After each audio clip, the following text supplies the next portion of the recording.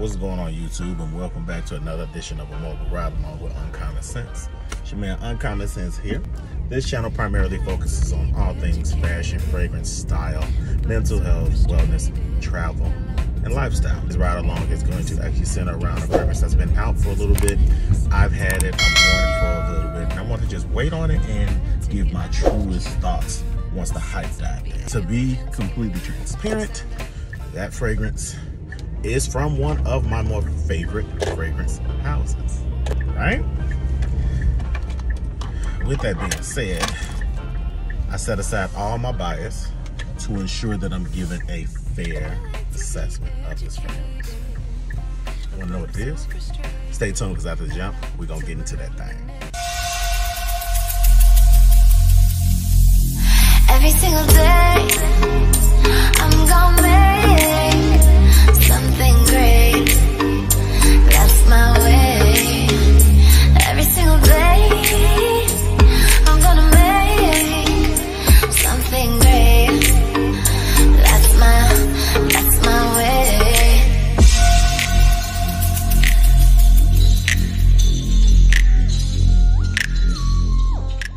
The fragrance that I'm speaking of is Azzaro's The Most Wanted. Now, this fragrance puts me in the mind of a fragrance I had a while ago. And for that reason, I tried my hardest not to weigh it up against that fragrance. However, I must say, this fragrance does not project as much as the fragrance that I had. But I know it's Halloween, man, and it's in the black and blue bottle. I gave that one away.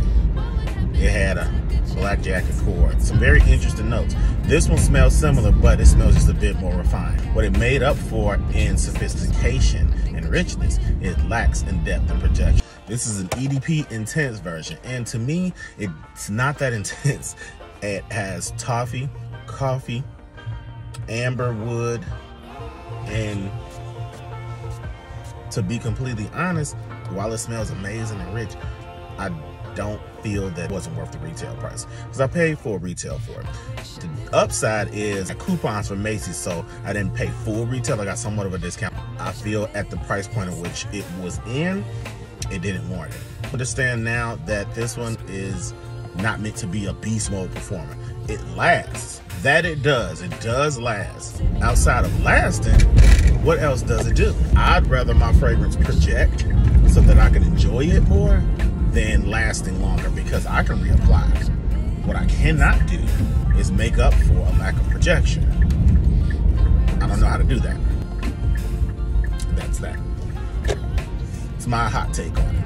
When it's all said and done, this is a good fragrance. I actually like the Wanted line. I'm a bit biased in terms of ensuring that I collect all of the ones that are in the fragrance line.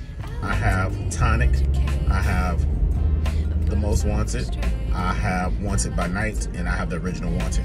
The one I don't have is the newer one, so I've been opting to not pick that one up. Been doing some hauls, and I've been branching more out into inspiration fragrances, Western houses, and I'm finding that I have a fragrance taste that's a bit more on that side of the fence. Let's run through my criteria of what makes a fragrance a solid purchase or a solid cop.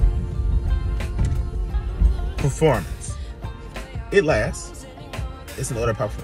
It lasts on my skin. It gets me about 6 to 7 hours.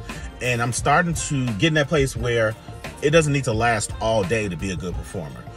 My performance now consists of, do you project and do you last as a combination? So I'm gonna give this one a solid 7.5 because it does last. In my experience, it doesn't project the most. Could be one of those things where myself is the issue at this point. I'm going through a reconditioning of sorts. My clean routine consists of showering. That's one of the basics that you need to make sure that you do. Bathe. You have to freaking bathe, because you have to start with the clean canvas. Cleansing, moisturizing, then fragrance. That's my clean routine. I've been using bathing products that don't completely strip all of my natural moisture, but get me clean. So it's that gentle mixture. Dove Men is one of my go-tos in that department. Another one is Dr. Squatch. But we're gonna talk about. We'll do that in another video because I want to make sure that you all get all of the information that I got for you. You know what I mean? Shower, moisturize, fragrance. That's how I stay on top of my cleansing and wellness. So, performance, solid 7.5. So, price-wise, I don't know what it's going for now. I haven't done the research on what it is going for now because I already have it. When it initially launched, it was 89-ish. So at that point, I would say price for the value, I would give this a 7. This atomizer is pretty good. You get a good amount of juice coming out with one atomization. We'll give that atomizer an 8. Presentation, love this bottle. I really do. Not a fan usually of all black fragrance bottles or all solid anything. I like the dynamics of the presentation to catch my eye, but it's solid. It does what it does. The Most Wanted, Desperado, you know, that type of thing. I understand. Presentation, and again, let's let you get into the box. I do wish that the presentation of the fragrance matched the box with the chrome and the black combination. I feel like that would have been dope, but I mean, we got those two-tone combinations on almost every other bottle from the Azzaro line, so I guess they want to switch it up and do something a little different. Is it a carpet drop? It depends on where you are in your journey. I'm at the place where I'm removing all redundant fragrances unless it is just that good and its duplication makes sense. If it smells like it but it has a slight different edge, in my opinion, it's not the same. Halloween Man X, I gifted that one on, and I honestly wish I wouldn't have, because that fragrance is a little bit more affordable than this one. I should have kept it, but nonetheless, you live and you learn. Or you won't, you'll just keep making the same mistakes. So yeah, that's that.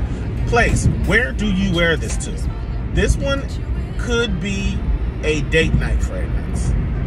It definitely is what I feel to be a cool, cold weather fragrance. Versatility of place, I would say this one gets about a 7.5. So when you add it all up, we're getting about 7.75-ish. Somewhere in there is where we're getting for an average. It does just have a depth and a richness that Halloween Man X, in my experience, didn't have. This one evokes an emotion of clean sophistication in class, which again, I roll with. That's my brand. I love feeling sophisticated, classy, sitting up straight, you know, posture together, outfit and look together, grooming on point. That's my jam. So for all intents and purposes, this one fits more in line with my brand in terms of my personal brand. But in terms of the Uncommon Sense brand, this fragrance is not that uncommon, which is part of the reason why I waited so long to review it. I'll come at you a little bit later. All right?